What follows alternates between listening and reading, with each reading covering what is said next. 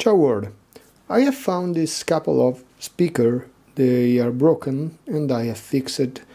They are from 70s, from Philips, and what they have broken is the tweeter. I have replaced the tweeter. What you see here is a tweeter from, I think it's a Pioneer speaker, and in order to make this tweeter fit this hole, I have printed this adapter here. You can find it also in the background here. You see there, that is the adapter, and they also has a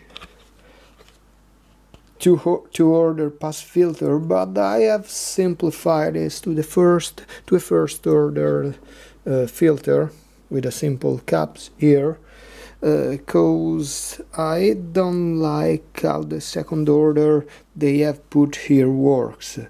And so what I've done is simplify the circuit and make it active.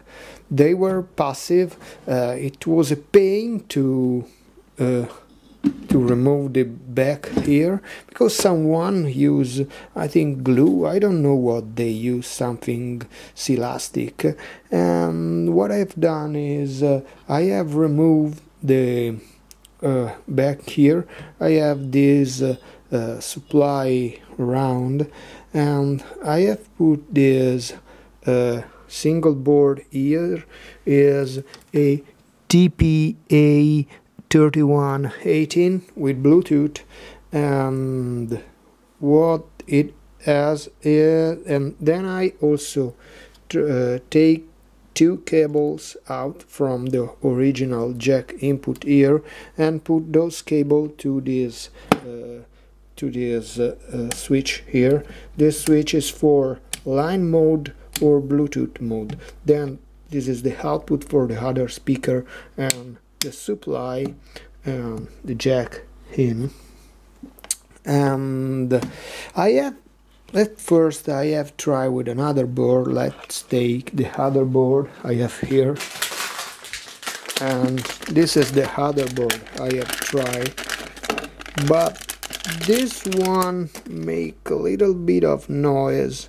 The Bluetooth chip here, I think it was. This one has this smaller chip here, and to me it sounds better, and it have less noise. And so this is the finished product.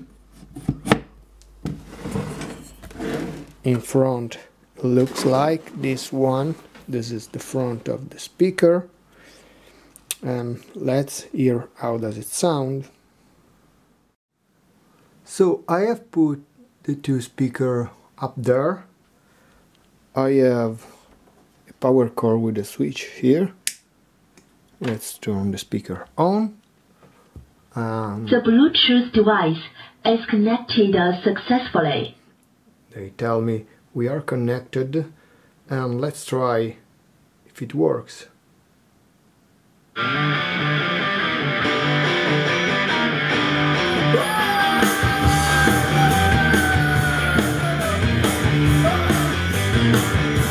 And they works.